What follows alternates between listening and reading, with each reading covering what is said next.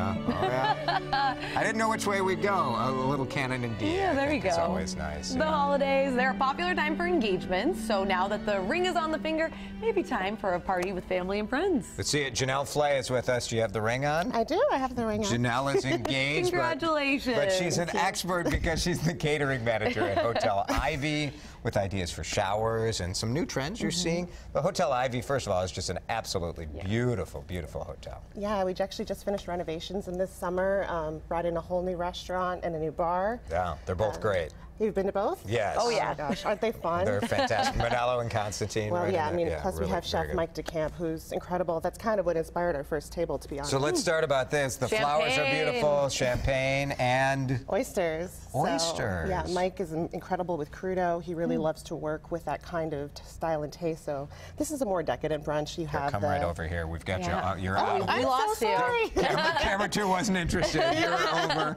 They're distracted by the business over here. This is a fun idea, though. I love it. Yeah, so I mean, obviously, who doesn't love champagne? And then you've got the really wonderful flavors of the oysters. And I don't know if you like that palette. Some people do, some people don't. But I mean, then if people don't like seafood, you can easily do something, especially with an antipasti. Oh, now this is my happiness right here. A good cheese plate. Exactly. Delicious. Plus, then you have the Bloody Mary, which you can actually use some of the meats and vegetables to garnish. Oh, yeah. So it's kind of interactive. And where are you seeing this? Charcuterie? Are you seeing this more at receptions? People are doing a little more interactive kind of food experience? Well, kind of. The other fun thing is, like, for example, brie and honey and French bread. That's one of my favorite go-tos for breakfast. So yeah, you can do that at a nice brunch, a nice breakfast the day after. With the Bloody Mary or a mimosa. So. And we were talking about, you know, you could have a brunch wedding or the next day. So there's really a lot of different opportunities. All of it. I mean, it really encompasses it. Like from the engagement parties, some of my couples have been doing that because it's really